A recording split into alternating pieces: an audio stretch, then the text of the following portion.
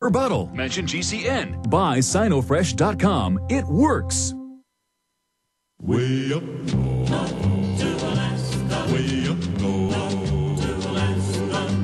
North to Alaska. Go north for precious on. Okay, let's hear from Mark and Ian how this works, because they're saying, yes, we can't give all these people free welfare, but I can't even call them illegal because there can't even be laws. Well, that's not going from a little less government to a little less in an orderly fashion, which I agree.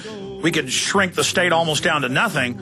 That would be a much more individualistic, free, wealthier society. History and common sense show that. But, I mean, I'm going to have to pay the unlimited bankrupt taxes for all the illegal aliens to have all their kids and everything paid for? Alex? Yeah, go ahead. Let's focus on that. And real quick, if I could, you keep using a term that really, it gets to me. It's we. And I am not the government, and so I try my best, and sometimes I'll use this term, and I try to catch myself on it, and Mark and I try to catch each other using it, because we've been indoctrinated to speak in this collectivistic speak, and we are not the government. They are the government, and they are going to impose certain things on us, and the people that are out there calling for immigration control are calling for the government to control other people, and they're going to But that is one of the things the Founding Fathers said the federal government's supposed to do. And listen, I mean, the globalists want to get rid of my common culture as an American, which means Second Amendment, liberty, freedom. And so, of course, the globalists want to get rid of my culture and don't want me to say we Americans, and then they want to sell it with the globalism.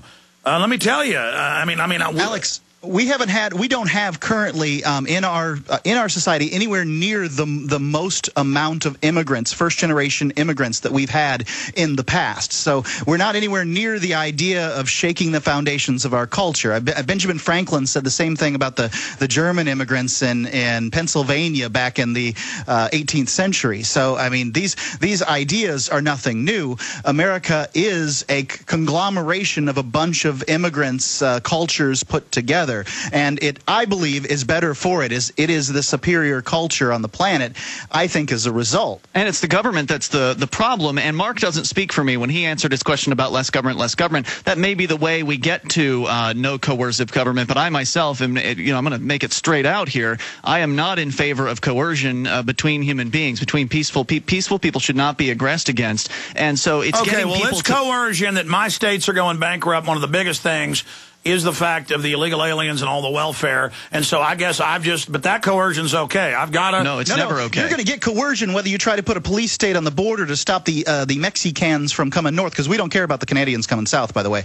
If you try to stop the flow of Mexicans... there aren't that many Canadians coming south. Sure, but if you try to stop the flow, you still get the coercion, you still get the tax dollars, but you focus them on bureaucrats, government agents with guns. What are they going to do with those government agents with guns on the border? Look, I'm going to tell you this, Ian and Mark. Here's the deal. Austin police have told me to my face, and I've seen it in the news, that illegal aliens are God and I am a slave. So I'm telling you, the illegal aliens are the client of the government. The big, wicked, evil government loves the open borders. But I'm supposed to go, I'm a libertarian. Oh, and the illegals are like, take his guns. I mean, that's how they're voting. And I'm supposed to go, you know what, here's my gun. You're here's putting my them gun. all into one group, and you're collectivizing. I'm not surprised that people from Mexico vote for Democrats rather than Republicans, because Republicans have certainly made them feel less welcome than Democrats have. I don't vote for either, but I understand how they feel. I think there are plenty of them who are outside the system entirely, and they have no interest in the government, just like most Americans don't have any interest in voting. Let me ask you this. Is this the Quaker influence from up in New Hampshire? Because I know the Quakers were big in Mecha La Raza, liberation theology.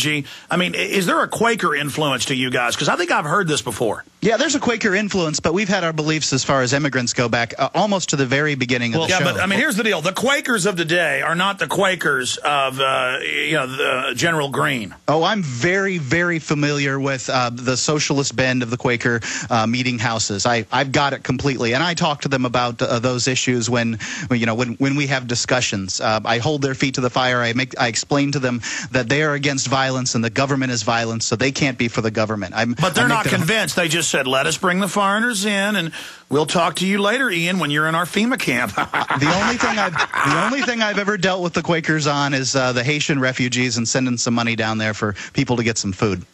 Can we talk about obedience for a moment here, Alex? Obedience to my Lord Quaker, yes. I think that's an important factor that needs to be touched on here, because I think that what you said earlier, I like a lot of what you said. You know, freedom, if we could have some sort of a society where there was a very small government or no government, where people are interacting voluntarily, that'd be good. You wouldn't have a problem with immigration. So really the goal should be to get there rather than to focus on how to control immigrants and to get to a free society. Well, I'm going to be honest with you. It's like Tony Montana said in Scarface. He said, are you a communist? You want a Schiavano in every corner telling you what to eat, what to wear, what to say, where you can go, where you can go? You know, I want my human rights, just like the President Jimmy Carter says. And my issue with all the people south of the border is, because that's most of the people coming in, the illegals, thought crime again, is that they are voting for big government. That's my problem. We're on the march. The empire's on the run. Alex Jones and the GCN Radio Network. The Fall of America and the Western World is an all-new 10-hour documentary and survival guide rolled into one. In this film, you will see the reasons why our government is failing and what you can do to prepare. Featuring Dr. Paul Craig Roberts, Joseph Farah, David Icke, Naomi Wolf, G. Edward Griffin, Doug McIntyre, Mark Crispin Miller, Mickey Z, Doug Casey, David McElvaney, and myself, Alex Jones. Protect yourself and get the tools you need to protect your family from these difficult times. The Fall of America and the Western World at www.thefallofamerica.net, or click on the banners at Infowars.com and PrisonPlanet.com. Again, that website's www.thefallofamerica.net, or call 800-655-1577. Prepare yourself and the ones you love today. Fallofamerica.net. Let me tell you a little bit about one of our great sponsors, HomeGain.com. This is the place to get you started buying or selling a home, finding a realtor, and getting any real estate questions answered. Go to HomeGain.com and see what I'm talking about. All you need to do is type in your home address, and you will get an instant free estimate of your home's value online. This is a great way to be able to monitor the value of your home. And again, it's absolutely free. There are tons of tools to help you. For instance, if you want to remodel your home, go to HomeGain.com. Use their Home Sale Maximizer to help you determine which home improvements can most increase your home's value before you put it on the market. For 10 years, these folks have been helping home sellers and buyers. Visit their link at Infowars.com. Look for Max, the orange Home Gain Gorilla, to help you with any real estate needs you might have. You'll love this site. It's HomeGain.com. HomeGain.com. Check them out today. Hello, this is Alex Jones with some important questions. If you're going into a battle and they give you a rifle and a sidearm, how much ammunition do you want? My answer would be all I can get. In the battle for freedom and the lives of your loved ones, food is your only ammunition. How much do you want? When do you want it? Now or after the battle starts? When will you need it? Can you buy it without proper identification? Will there be any food? Will it make your children sick? If there's a quarantine and you can't feed yourself, will you go to the gathering center and be immunized? You wipe out all these problems if you have a good food supply. Food is your ammunition to fight for your freedom and your life. How much will you need? We don't know. How much do you want? All you can get. I'm Alex Jones. I want all of you good guys to live to fight another day. Call 1-800-409-5633 or check it out on the web at efoodsdirect.com. Again, that number, 1-800-409-5633.